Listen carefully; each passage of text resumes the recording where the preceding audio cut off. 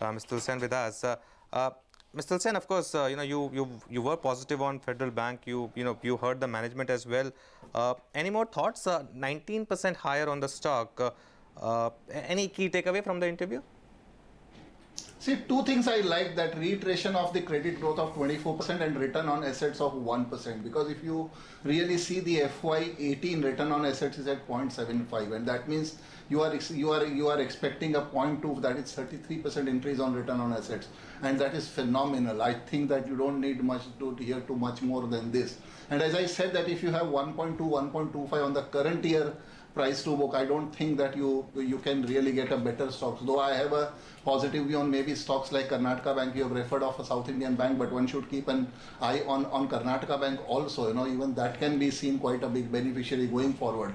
May not be from this current, and I have already given two other stocks, maybe larger one IndusInd Bank and the middle one or the smaller one as DCB Bank. So yes, the interview has been, or the management call has been really reassuring, which gives confidence, and I won't be surprised to see the share moving to 3-digit maybe in a month from here.